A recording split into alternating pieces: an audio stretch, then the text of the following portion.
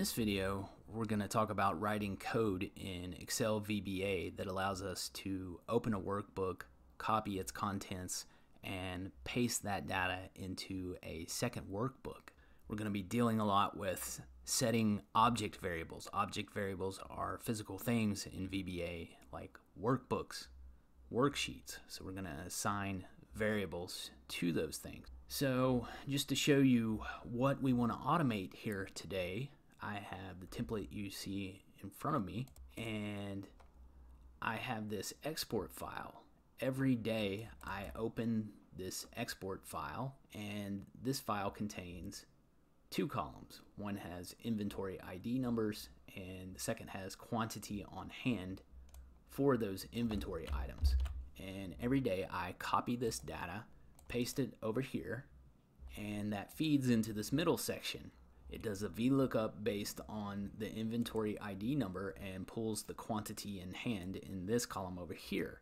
And then I have a formula that produces yes or no if the inventory for each item is less than 4,000 units.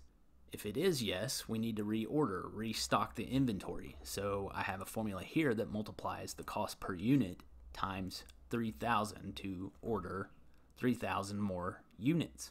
So we want to create code that will automate all of this. And in addition, once the data is dropped in this template, we want to filter this section here on just the yeses, copy it, and add that data to a new worksheet. So we'll get started here. I'm going to close out this export file. I'm going to delete this section out here. And we want to go into the VBA editor window. So I'm going to hit Alt F11. Anywhere in this project window, I'm going to right click, go to Insert Module. Now it gives it this generic module 1 name, so I'm going to call this Inventory. In the editor window, I'm going to begin with the keyword sub, and we'll call this subroutine orders. So we want to begin by declaring variables that are specific to the workbook we're in now, this dropped template. So I'm going to begin with the keyword dim. First one is going to be the workbook variable, so I'm going to call this workbook, and that's going to be as the data type workbook. We're going to have one for the worksheet we're on now, so I'm going to call this WS, and that's going to be as the data type worksheet. We're eventually going to add a new worksheet to this workbook once we copy our data here. So I'm going to copy this and call this NWS for new worksheet. Now, like I said, we're going to copy and filter this range here, so I'm going to add a variable for this range. I'm just going to call it RNG, and that's going to be as the data type range. Now we have variables specific to the file we want to open, that export file. So the first one is just going to be called path1, and that's just the path to that file, so that's going to be as the data type string. And we're also going to have a workbook and worksheet variable for that file, so we'll just call this WBX for export and WSX. So the majority of these variables are object variables. So in VBA, object variables begin with the keyword set when you define them. So the workbook we're in now is going to be equal to, right here I can hit Control and space at the same time, start typing this workbook, and hit Tab. We want to set our worksheet we're in now, and that's going to be equal to the workbook variable we just assigned, and worksheets, and the name of this sheet is called Export Drop. Since we're still on this worksheet, I'm going to go ahead and set this range here. And that's going to be equal to the worksheet variable we just set up. And this begins in range E1. And I know every cell in this range of data has either a value or a formula. So what I can use here is the current region, and that will select everything that has data in those interconnected cells.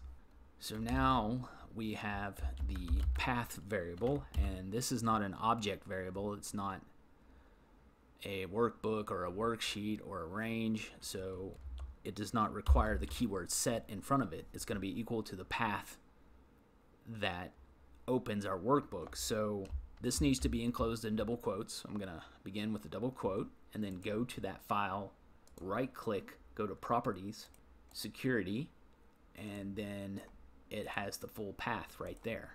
So I'm going to copy that, paste that in there, end with a double quote, and we're going to set this workbook object, and that's going to be equal to workbooks. And from here, what we want to do is the method open, because we're setting this simultaneously as we open it. So here you could put the full path as a string, but we assign that path to this variable. Just copy this and paste it down here. We're going to set the worksheet for this object, and that's going to be equal to the workbook we just set up, and then worksheets, and that doesn't have a name, it's just sheet 1. So at this point we have opened this workbook export. So now what we want to do with our worksheet variable for that workbook is begin in cell A1, because that's where the data begins, and again it's continuous data all the way down to the last row and column, so we can use this current region, and then we want to copy that. So here, after the copy, we can set our destination, and that is going to be equal to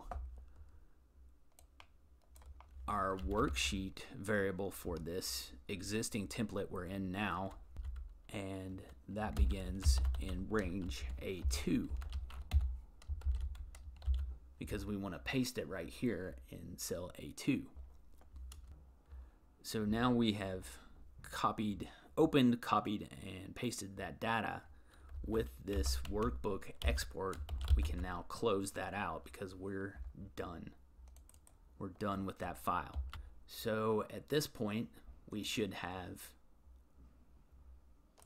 our data feed into this middle section, and anything that has low inventory will have a value of yes in column I, which is the 5th column. So recall that we set that area as this range object variable over here. So I'm going to refer to that range and then auto filter. And this has a couple of elements we need to set. The first one is the field or the column we want to filter on. So I'm going to refer to the field, and this is expressed numerically. So that was the 5th column, column I, because we started in column E. And we want to have our criteria for that filter, that is criteria 1, it's going to be equal to a value of yes. With this range object, we also want to copy that data now that it's filtered, and we're not going to be able to do the destination like we did up here because we want to paste that on this new worksheet variable, and we've not set that up yet. So we need to first set this new worksheet variable, and that is going to be equal to our workbook object variable, and then worksheets, and then add. So now we want to do a couple of things with this new workbook variable, or worksheet variable, sorry. So I'm going to use the with statement because that allows us to refer to that variable, and then the thing, multiple things we want to do with it. The first thing we want to do is in range A1, paste special, and then we want to select this last option here, paste values and number formats, because some of that data we're pasting has formulas in it, so we want to paste that as values.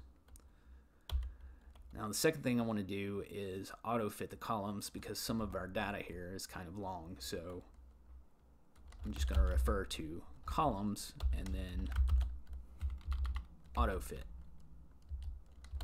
So that's everything we want to do with this new worksheet. So I'm going to say end with. And one thing I want to do, and really this is just for the viewer benefit, once we add that new worksheet and paste the data in there, it's going to be kind of hard to see in this video. So with that active window, I want to set the zoom to 150%. So the final things we want to do is, one, I want to remove the auto filter on this range. So I'm going to refer to the range there again, and if there's already a filter on it, what we need to do is just refer to the auto filter again, and that will clear the filter. Finally, I want to remove the data that we pasted in this area over here, because the thought is I want to do this every day and I want to clear this out after everything is done. So I'm going to refer to our worksheet object variable again, and then range beginning in A2. Now I want a dynamic thing here that will select that entire range beginning in A2 all the way down to the last row and column. So I'm gonna insert range A2 again, and here what I'm gonna do is end Excel down and then end Excel to the right, and that's the bottom end of our range. So the top end is A2, the bottom end begins on A2 but goes down to the last cell containing values, or last row, and then over to the right to the last column containing values. So then I want to clear the contents, and that should clear everything out.